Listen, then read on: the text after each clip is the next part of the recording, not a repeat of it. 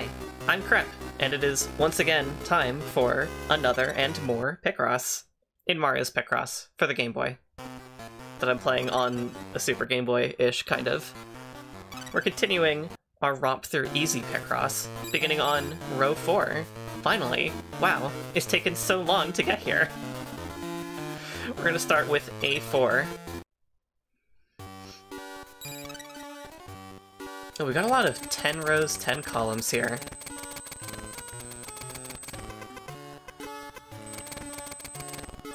Okay, I guess that's a good starting point. We can cross all this out, fill this in.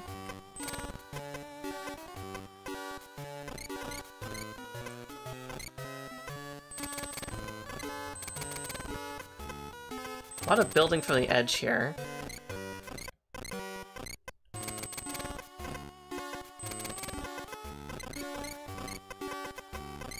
Oh, I missed a 10 column. And that was it. That was a nice, simple, short one, less than a minute to get us started today. Looks to be a fork and knife. Oh, sorry. My bad. My manners. I apologize. A knife and fork. Oh, I would be ushered out of the kitchen. Or the kitchen, out of the dining room, away from the dining table, for my poor etiquette. What do I know about fine dining? Not a thing.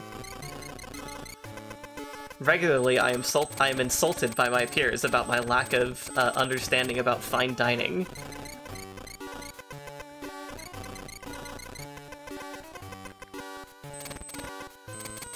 I don't even know which fork is the fork that you use for forking things.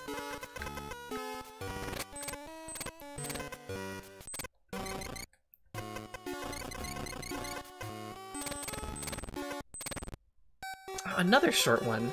That was even faster. Well, it seems to be a flag.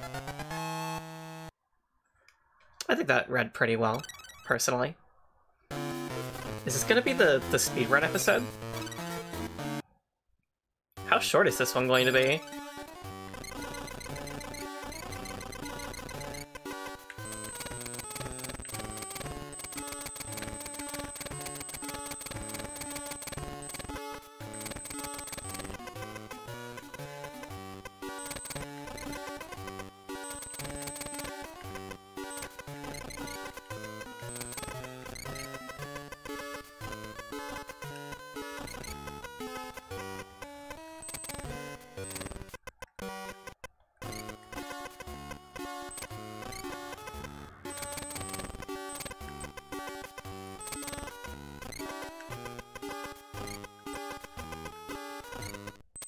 Yeah, these are all very short, very easy.